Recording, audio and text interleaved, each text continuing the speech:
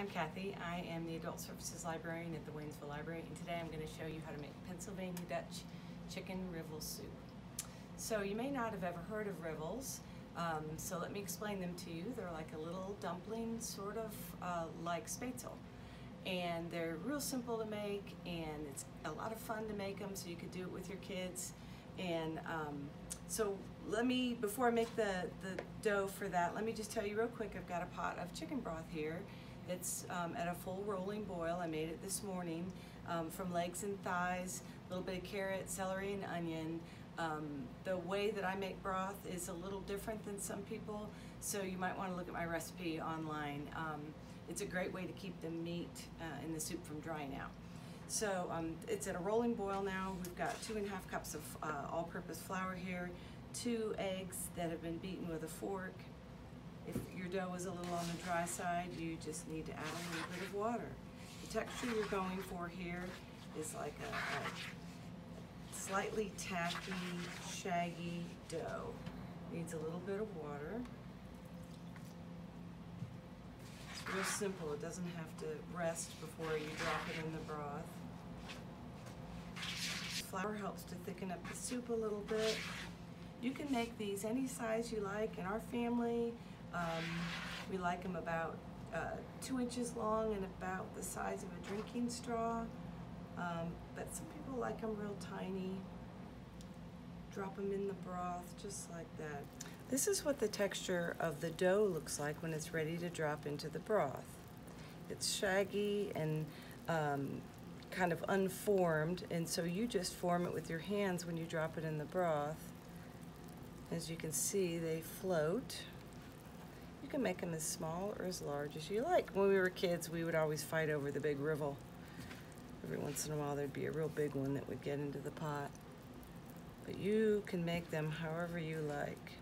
It's very rustic, so don't worry about the appearance of each one, because they're all going to be a little different.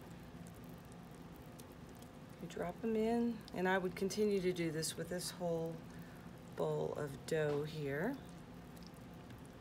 And then it takes about 20 minutes, depending on the size of your rivels. If you do some real small ones, they'll be done sooner. But for the size that we're making today, it's going to take probably about 20 minutes. So we'll show you what they look like when they're done. It's been about 10 minutes. I'm going to pull one of these larger dumplings out and cut it in half, because I want you to be able to see what it looks like if it's not quite done, so that you'll be able to gauge. If you can see, the inside of it is still very dry. You can see the flour inside of it. So it's just not quite ready.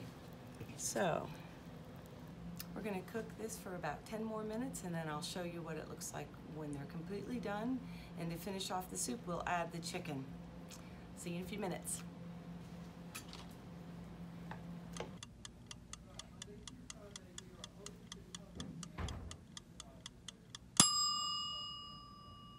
So it's been about 10 minutes, and we're going to test another one of these rivels to see if they're done.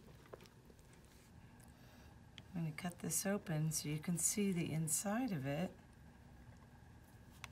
and it's done. So it doesn't have that little white bit inside anymore. It's completely cooked through.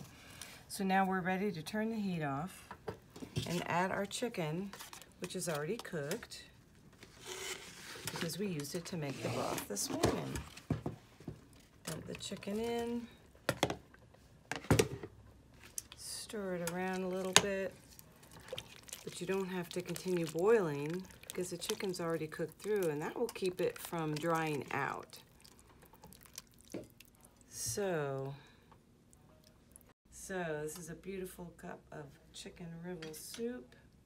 If you have any questions at all, just email me at kathleen.olson@haywoodcountync.gov. And the recipes are always available on the library's webpage. Just go to haywoodlibrary.org, hover over services, and go to virtual programming. Thanks for watching.